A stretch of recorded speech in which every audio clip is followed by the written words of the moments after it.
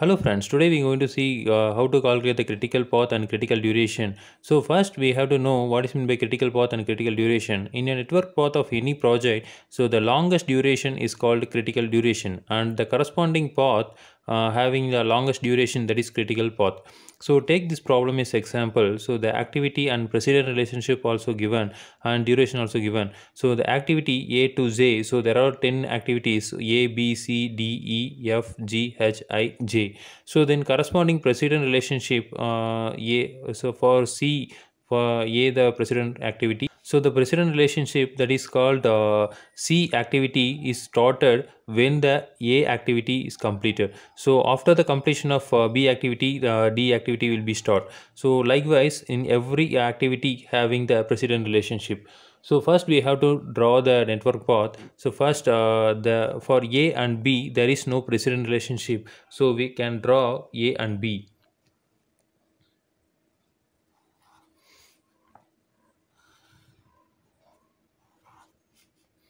Okay, so the A activity, so there is no precedent activity. So next one is so B. So B also having no precedent activity. So next we have to draw C activity. So after completion of A activity, C will be start. So after A, C activity will be start. D activity. So D activity will be start after the completion of B activity. So we can draw D activity.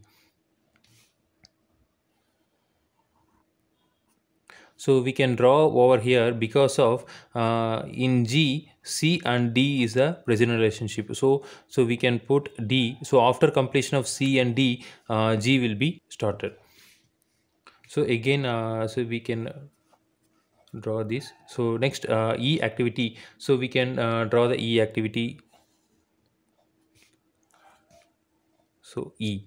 So next F. So F also having the present relationship of B. So we can draw over here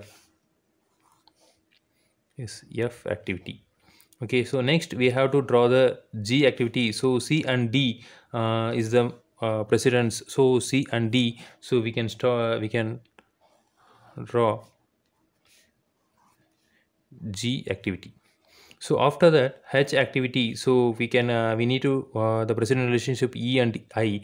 So there is no I over here. So we can first we have to draw the I activity. So the I precedent activity is F. So we can draw I value. So E and I the precedent activity of H. So we can draw over here. So I activity. Okay. So for H activity, so E and I is the precedent relationship. So we can draw H over here. So H activity. So then for J activity, the precedent is only F. So we can draw over here. So in corresponding activity, we can put the duration value. So A equal to 5 and C is for 8 and B is for 4. Then D is equal to 8 and G is equal to 8. So for E, duration is 8 and F value is equal to 5. Then for I equal to 2 and J is equal to 12 and for H 22. So this is how we can draw the network path.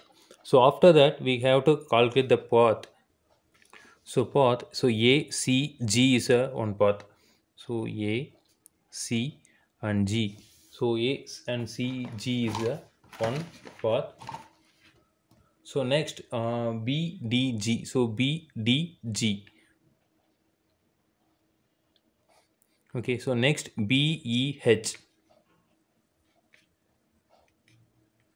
So next B, F, J.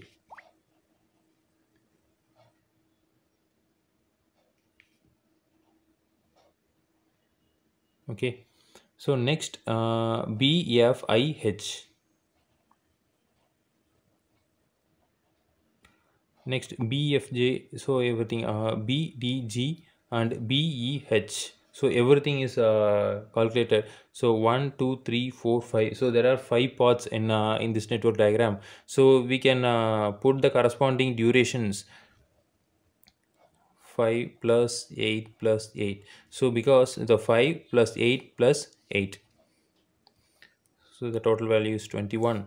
And the BDG, so 4 plus 8 plus 8, so the value is 20. And then for BEH, so 4 plus 8 plus 22, so the value is 34. And BFJ, so BFJ is equal to 4 plus 5 plus 12 equal to 21. So then BFIH, so BFIH, so 4 plus 5 plus I is equal to 2 plus 22, so the value is 33.